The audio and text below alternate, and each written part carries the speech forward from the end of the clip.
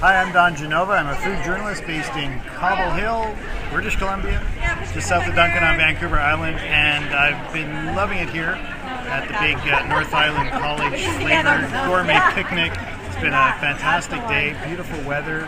I've been here selling my book, Food Artisans of Vancouver Island and the Gulf Islands, and I've had so much good food here today. Some highlights: Locals restaurant did a fantastic pulled pork sandwich with curry squash and eat more sprouts on top.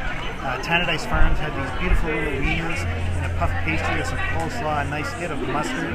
And Stony Creek did an amazing smoked oyster on top of a bit of cucumber and some flying fish roe tobacco on top. And those were just a few of the things that I really enjoyed here at the North Island Flavour Gourmet Picnic.